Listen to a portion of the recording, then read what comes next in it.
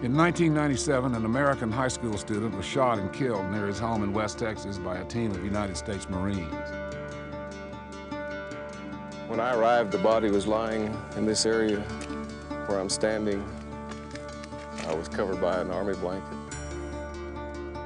Don't tell me how to do my job. Don't sit here and criticize me for what I did.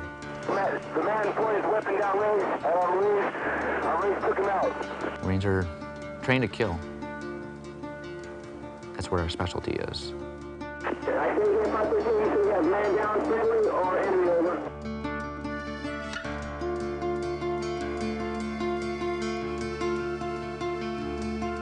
We were pretty well camouflaged. We were pretty well covered. So I could see why Hernandez would never seen us.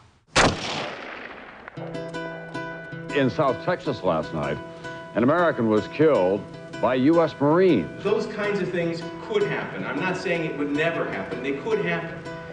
Again, you have to balance it off against the security of the nation. When we detect someone coming across the border, we can't tell if it's an immigrant or a drug smuggler or a terrorist, and it doesn't really matter. And if any of you want to talk with your member of Congress, urge them to sign on a bill that would authorize troops on the border in peacetime to help preserve and protect the integrity of the United States of America.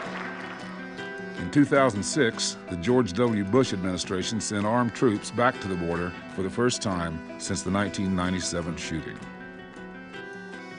Once the military is involved in the death of a civilian, there has to be some accountability. We need to know why. And we don't need cover-ups. We don't need interference. We need the truth. And we didn't get it.